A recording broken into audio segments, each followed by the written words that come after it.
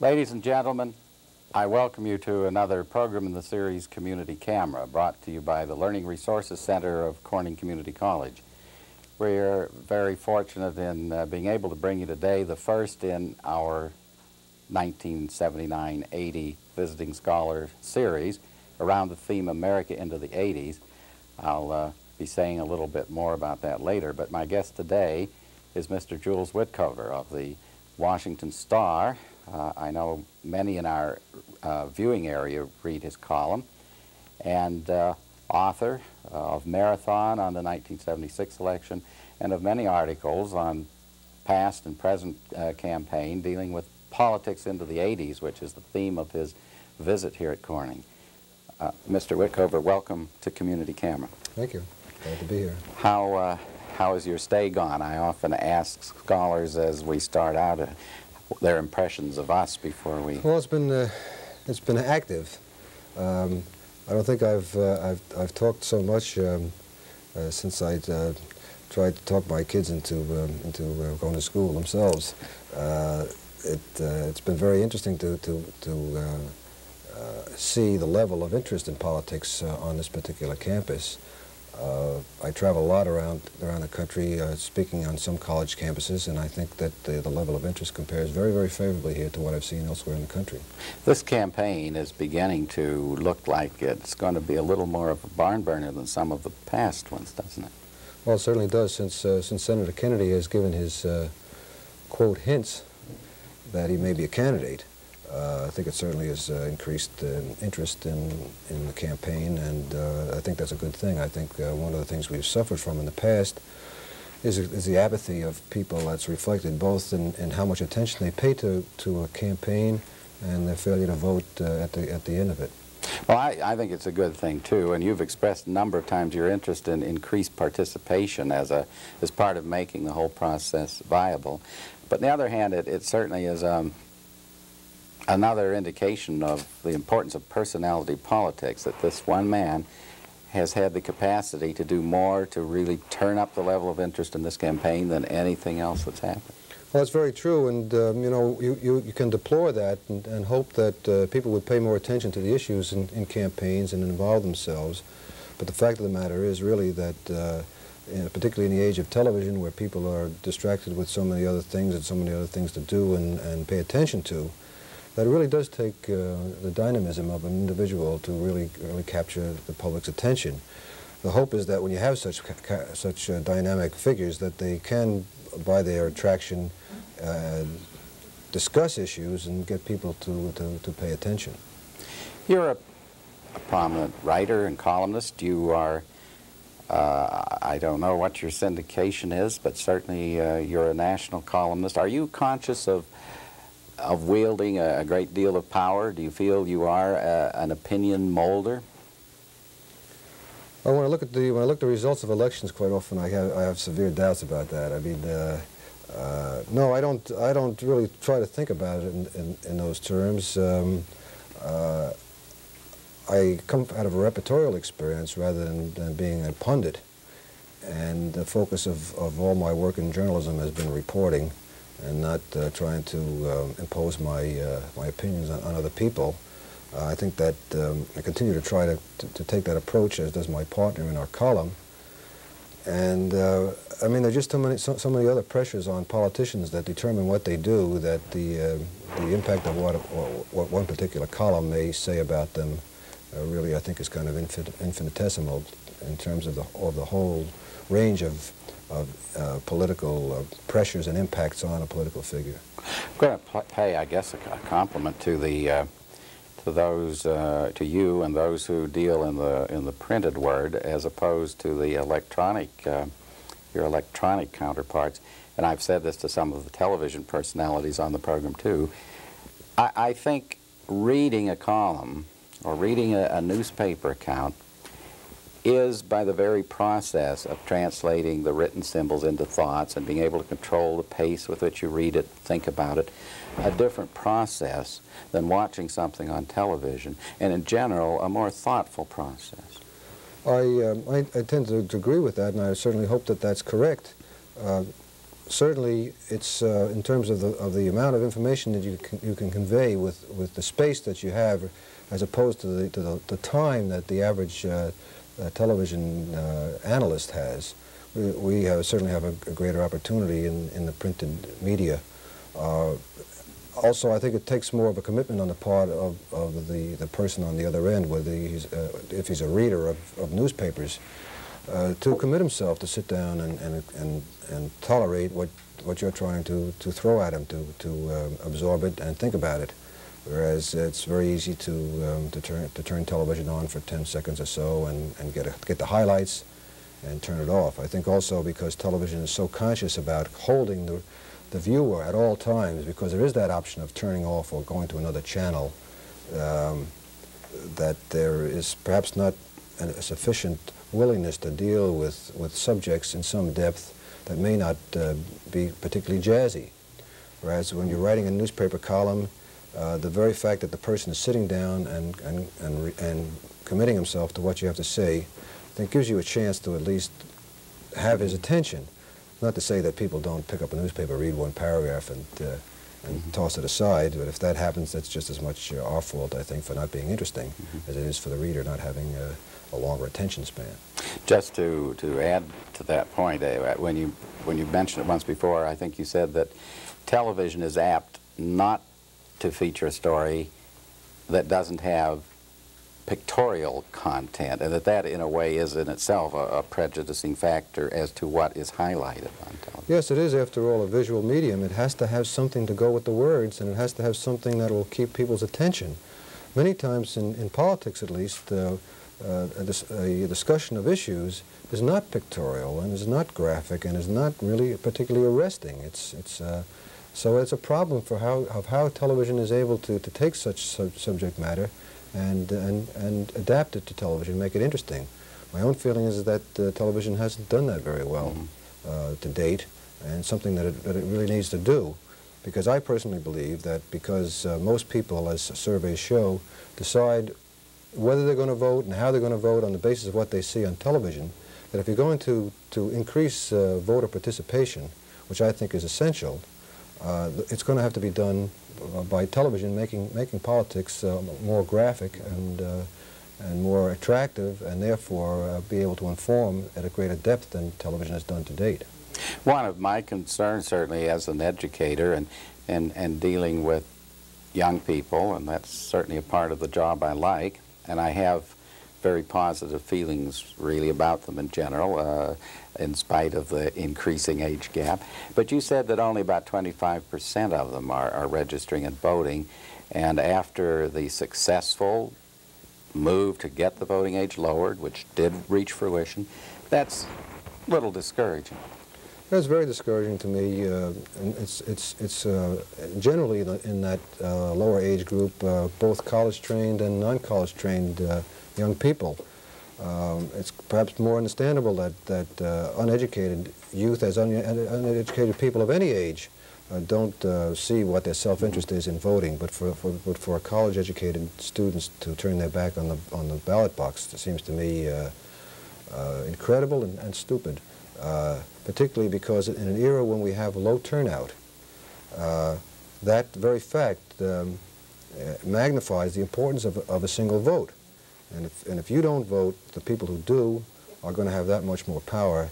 If they vote the way you want them to, that's fine. But if they don't, and very often they don't, you're really hurting yourself twofold by not voting. Another thing that worries me, a little different subject, is that our courses here at the college that deal with foreign studies, our Asian history or our African history or our foreign languages or our foreign geography courses, have very little enrollment. Now, we're supposed to have a very concerned and informed younger generation, and yet they seem very uninterested in other parts of the world. That seems to worry me. It's kind of a universal phenomenon, I think. I think it exists also with the older generation.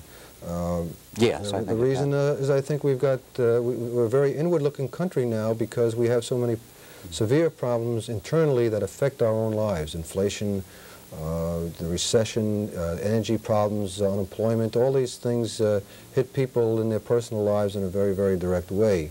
I think perhaps one of the best measurements of that is that when President Carter almost single-handedly brought about a settlement in the Middle East between the Egyptians and the Israelis, there was great enthusiasm expressed for that achievement, and yet very shortly thereafter, when a poll was taken of his strength, it indicated he had gone up in the polls 1%, which suggests that people don't really care that much about foreign policy, even when rather spectacular progress has been made. Must be pretty disconcerting to come out and do your biggest trick of the whole magic show and find the audience is just giving you polite applause. Imagine. Probably is. Well, we're on the eve of 1980. Your subject here is politics into the 80s. It looks like a more than usually interesting presidential year coming up. I know you've been through this many times, but let's take a look at the two parties and their prospects. Do you think that we're assuming that Kennedy's a candidate, aren't we? Is that a given now? Yes. Mm-hmm. And your position on his prospects? Well, I think if the nomination were held tomorrow, I think he'd be the nominee. I think that I draw the conclusion both on the basis of tremendous personal popularity of Senator Kennedy around the country, and also the tremendous vulnerability of President Carter, which is clearly reflected in the polls. He's lower in the polls than President Nixon was at the time of his resignation. Amazing, isn't it? And I also feel that the president doesn't seem to have much opportunity to turn that around. When I look ahead over the next several months, I don't see what there is on the agenda that could help him to make a radical change. Certainly, the state of the economy is not going to be righted overnight or even close to that. And his energy package in Congress has been watered down considerably already, probably will be more so. And there's other major legislative effort, ratification in the Senate of the SALT talks. SALT treaty seems to be in more trouble than ever because of various problems, including the recent hassle over Russian troops in Cuba. Just going to say that perhaps if he led an amphibious operation in Cuba in person, it might might do something. Let's hope not. No, I hope not. And I'm not. I think the man is an honest man, and I think his integrity. I really don't see him using the Cuban situation politically. No, I hope not. But it's going to take something dramatic, I think, to bail him out. And as I say, I don't really see anything on the horizon of that magnitude that can do it. It's kind of ironic that 4 years ago we were talking about the desire for a man of honesty and integrity above all else, a man we could trust. President Carter, as a candidate, seemed to meet that requirement, and as a president, I think he's met that requirement. But I think we forget very easily what we've had in the recent past, and now that the yearning is not so much for those qualities as it is for somebody who's decisive and strong and can get things done. And I think that is what the appeal of Senator Kennedy is, beyond the other elements of his appeal, which go to his family name and desires to go back to the Kennedy years and so on. And I think it also helps other candidates, such as John Connally, who has an image of being strong, and to a degree also Ronald Reagan, who has had a reputation of being very tough on foreign policy. What do you, some people, I hear conflicting analyses, as you would expect, though there are still many who say that Reagan's record as governor of California was quite creditable. Well, I think my feeling, I've looked at it a few times, is that it's better than his critics say it was, and not as good as he says it was. But I think for somebody who was dismissed as just a movie star, I think his record was at least more impressive than people would have expected him to. I guess that would be true of my own assessment. I didn't expect it to be as solid as it was, though. But I really think his appeal is not so much in any particular things that he did as governor of California, is that he seems to embody the sense of a middle-class resentment in the society that has been exerting itself in various ways, including Proposition 13 in California, and other efforts to cut the government down to size, particularly by middle-class voters who feel that they've been taxed excessively for things for which they receive no benefit. It's a part of that same inward-looking attitude in the electorate, which I talked a minute ago. Mm-hmm. And that's going to definitely be the focus of this campaign, not foreign policy. Well, I certainly would think so if it gets down to a race between Governor Reagan and Senator Kennedy.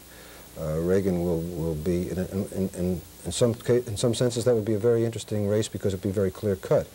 You'd have on the Republican side with Governor Reagan a man taking pretty much doctrinaire, ideological positions on the right about government getting too big, taxation too high, government interference too great, softness on various recipients of social welfare programs, desire to be let alone.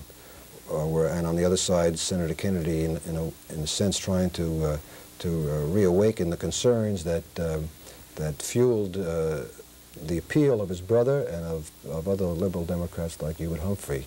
That is the whole concept of government with a heart that will perform services for people that they can't perform for themselves, and that can only be done by government. There's an interesting move afoot. It's not new, but it's getting a little play lately about the 6-year term for president. Some people think 8 years is too long, but ironically, it's surfacing at a time where, as I think you pointed out the other day, in the last 20 years, we haven't had a president serve 8 years. Yeah. Well, I'm not particularly sympathetic with that idea of a 6-year presidency, in large part because of the experience we've had in the last several years. I just feel more comfortable knowing that the voters will have a crack at deciding whether a president is doing the job or should be removed every 4 years. I just don't have enough confidence in either the wisdom or the honesty of public figures generally to want to extend that period when we can't make a judgment on them another 2 years. I'm not particularly concerned about the argument that presently, because we only have a 4-year term, presidents almost immediately start to campaign and spend too much of their time politicking, and that wouldn't happen in a 6-year term. I think that the good politician politics from the very beginning, whether it's a 4-year term or whatever, and the way he politics, if he's a good politician, is to be a good president, try to get good things done. It's usually when a president has failed that he starts to deal in other ways, whether it's rhetoric or corner cutting or whatever. And when that happens, I think it's important that the electorate decide in a relatively short time whether the president should be continued or not. Somebody the other day here proposed a 2-year term for the president, carrying on a little bit with what I had said. And I just think that would be much too short a time to allow a president to get his feet on the ground and to get something going. Some of our viewers will remember a recent program I did with Senator William Smith, our state senator from this area. In New York State, even the upper house is on a 2-year term. Mm-hmm. And he feels that's a little too short. He says he feels they really are campaigning every time they turn around. I think a 6-year term is either too long or too short for a president, depending on how he's doing. I think right now maybe what we need, if we can get the right person, the right kind of popular support, is an 8-year president. We haven't had one in 20 years. There's been a great deal of fragmentation of presidential leadership. I'm hoping we can find someone we'll stick with for 8 years. Well, I'd like to see that too, but I'd want to have a midterm exam for him. Yeah, well, I agree. I don't think we want to make that decision at the outset. Well, we've started what I guess inevitably must be the agenda for talking about politics in the 80s. I think you've indicated who you think are the two most likely possibilities, Reagan and Kennedy, allowing for the fact that there's still many months to go before that's nailed down. What other, on the Democratic side, if Carter stays in, obviously, a battle between Carter and Kennedy, where does this leave Jerry Brown?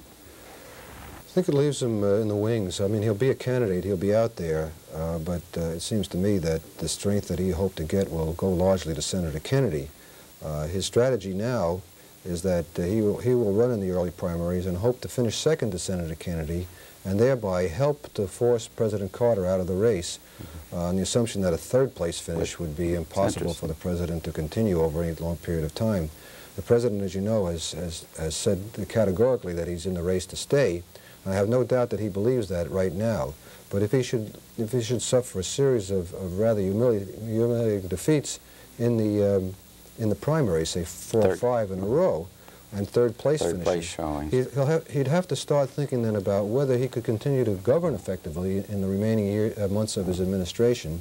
And I think under those circumstances he might well have to reconsider that view that he would stay in all the way. You've had some close contacts with Governor Brown. What do you think of him? I find him a very provocative and interesting person. I think he is a rather opportunistic politician. I don't have a real sense of warmth about him toward people, but I find him engaging, and I think that he might well do better in a campaign than most people think when he gets out there and has an opportunity to campaign. Certainly in a campaign with just against President Carter, I would have thought he had a chance to do quite well because he would have been the natural vehicle, the only vehicle for the great attitude that I see in the country against the president. Or not so much that it's against the president, that people don't like the president, but they just don't feel he's up to the job. That certainly seems to be spreading. There really isn't much need to speculate on a fourth possibility on the Democratic side, is there? It seems. I don't see any. As long as those 3 people stay in the picture, I would think that there would be plenty. Now, Reagan, you have said, has the organization, has the head start, is a skillful handler of campaign audiences, so probably is still clearly in the lead. Who else might come out of the pack? Well, I think, again, if the nomination were held tomorrow, I think Reagan would clearly win. He's managed to keep his support that he's had all year without really campaigning. He's kept a very low profile. And the other candidates have tried to campaign and cut into that lead and haven't. I think the one possibility that I see is that if something should happen highlighting Governor Reagan's age and the fact that he may not be up to the job, that I think could change the whole picture. He's approaching 69. If elected, he'd be 70, 17 days after his election. Anything that might happen in the next months that would somehow point up to that, as an illness or a hospitalization or something like that, could change the whole picture. If that were the case, I would see Governor Connolly or Senate Minority Leader Baker as the 2 most formidable possibilities. They're rather different personalities, certainly. They are. I think Connolly seems to meet to some degree the yearning for a strong person, but he may be too much of a good thing. I think he comes on so strongly that he gives some people some concern that he's just too strong, and he has that image of being a wheeler-dealer that people don't like. It may not be entirely fair, and after all, the milk thing didn't stick in court, but I guess there's still a little whiff of Nixonism that lingers about Connolly that bothers some people. I think also, you know, he's kind of a look-alike of his old friend Lyndon Johnson. He is a Texan. They do. He has a lot of the mannerisms. He's got the same self-confidence, and I think that maybe people associate him just as much in a negative way with the things they didn't like about Lyndon Johnson than they do of any association with Nixon. We had here last year Ben Wattenberg, who was involved, of course, pretty heavily with the Johnson administration and not entirely an objective observer of it, as he would admit, I think, who was quite high in Johnson and still feels he was a very effective president in many ways. Do you go along with that? I would go along with that with one exception, and that is, of course, the big exception is the war in Vietnam. I think that if there hadn't been involvement in Vietnam, and he hadn't intensified American involvement in Vietnam, that a number of the things that he did on the domestic side and tried to do would have marked him as one of our better presidents. But I think that the whole of Vietnam experience so poisoned the well for in the whole country and for everything that Johnson did or tried to do domestically, that that it's hard to take a positive reading of them in my mind, because you can't rule out which, after all, was the dominant political element in his whole administration, which ultimately was the factor that led to him withdrawing. The albatross. He did withdraw. He didn't lose the New Hampshire primary, as many people think he did, but that was certainly a shock to him, I think, to see it that close. I wonder, though, if he had hung in, if he might not have been able to have been reelected. No, I don't think so, because the second primary, he also lost. He withdrew 2 days before the Wisconsin primary, but his name was still on the ballot. And every evidence that there was, including the assessments of his own people, who I talked to in Wisconsin the day after he withdrew, indicated that he was going to lose in Wisconsin as well. So they were anticipating that. What are your plans for this coming year? Are you going to cover the conventions on the site, or? Oh, sure. I'll be doing it from start to finish. Going to all the primary states and all the caucus states, and trying to keep body and soul together at the same time. What do you usually do? Do you travel with some of the campaign teams, or do you go on your own? In the primaries, or the press have a plane go up from Washington? Not in the primaries. No, in the primaries, you will go from one state to another, pretty much on my own, and spend my time going from one candidate to another and trying to make an independent assessment of the campaign from primary to primary. In the general election, what I'll do is probably travel with one or the other candidates on his plane part of the time, and then go out into the states and try to take readings of my own around the country. I should think that it's impossible for a candidate to be on all the time. I would think traveling with them on one of those junkets would be a good way to see the great man with his facade down. So well, it really is. The travel with the candidate is quite educational, because you do get a chance to get associated with him on a very close-up basis. But there's in recent years been some inhibition to that, and that is that there's been a penchant in the press to cover the press. That is to write stories about other people who are writing stories about the press, and to cover every moment of the candidate on the record. There was a time when I could travel with a presidential candidate on his plane, sit down with him and have a casual conversation just between the two of us, which could be on or off the record, and get a feel of him. And I think it's very important to be able to do that, even if you don't write anything out of a particular conversation, but just to have a sense of who a candidate is and what motivates them and so on.